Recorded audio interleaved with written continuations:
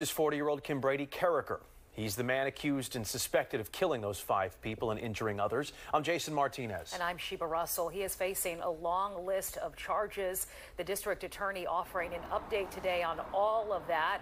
But first, we want to get to Kelly Rule, the suspect facing a judge for the first time. Kelly. Today we spoke with the grandmother of Kimbrady Carriker. She tells me his family is devastated. She personally hasn't spoken with him in 2 months, but says this was out of character for him. And she has the same question so many others do tonight. Why?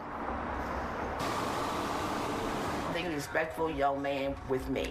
A woman who identified herself as 40-year-old Kimbrady Carriker's grandmother spoke with Fox 29 on the condition that we did not show her face or use her name. Her grandson accused of killing 5 innocent people in a mass shooting Monday night in Kingsessing, according to police.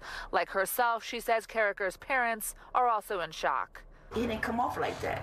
You see what I'm saying? They're devastated. They want to know what happened. Why? Same question everybody wants to know in the family.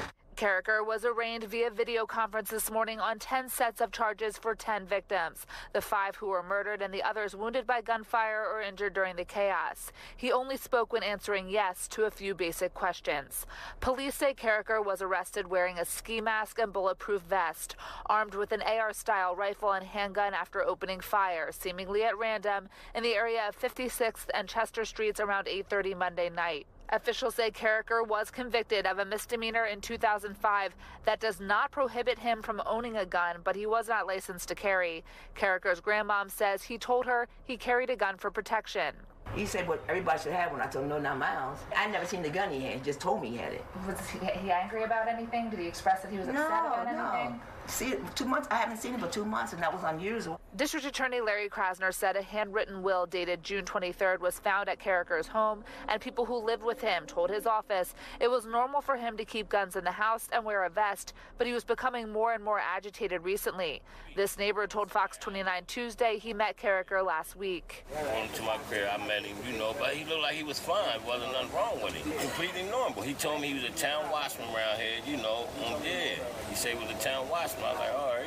Carriker's grandmother says she never heard that directly from her grandson. That's what I heard from the streets. I'm telling you, this is a whole new ball game. With me, I ain't know none of that stuff. It's a whole new ball game.